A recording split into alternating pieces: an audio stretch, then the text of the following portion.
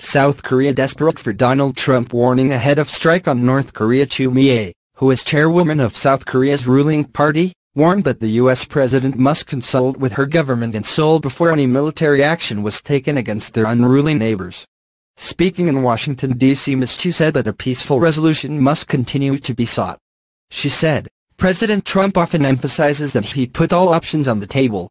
We want to make sure that this option of another war is not placed on the table.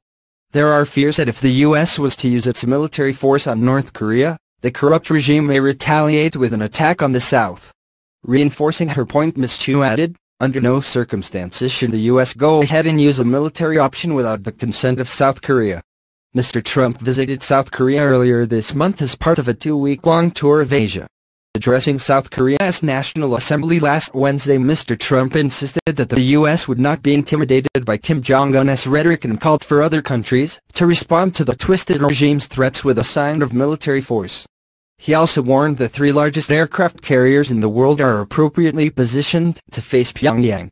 Prior to his intervention in South Korea, Mr. Trump had previously suggested he was ready to use the U.S. military to attack the rogue country. At the start of last month, he said his Secretary of State's efforts to negotiate with North Korea were a waste of time. On Twitter, he said, "I told Rex Tillerson, our wonderful Secretary of State, that he is wasting his time trying to negotiate with Little Rocket Man. Save your energy, Rex. We'll do what has to be done." Being nice to